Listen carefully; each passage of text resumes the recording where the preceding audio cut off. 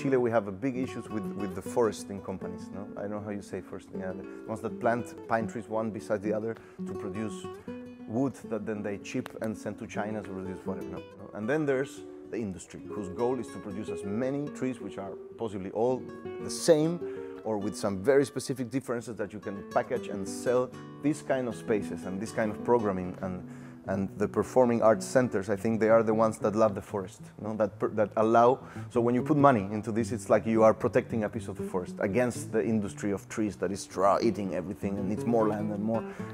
Each time that a new space is opened like this or saved from closing, which sadly it's more often these days, I think it's the same in my head like those people who buy a piece of land in nature just to allow it to stay as it is.